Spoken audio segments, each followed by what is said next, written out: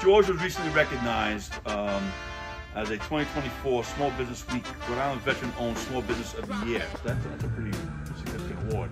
So on behalf of the City of East Providence, I want to present this certificate of congratulations to you, George. Your contributions remind us of why the City of East Providence is the best place to live, work, learn, and play. And with that being said, you've got a great business here, and we want our other local small businesses to take advantage of what you have to offer.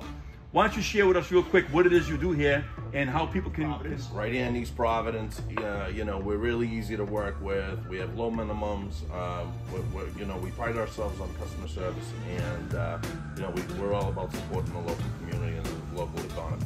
Right over, we do 22% of our business is roast beef. We do a lot of beef. There's more. Oh yeah. This is the freezer. There's 1,000 items in stock, readily available.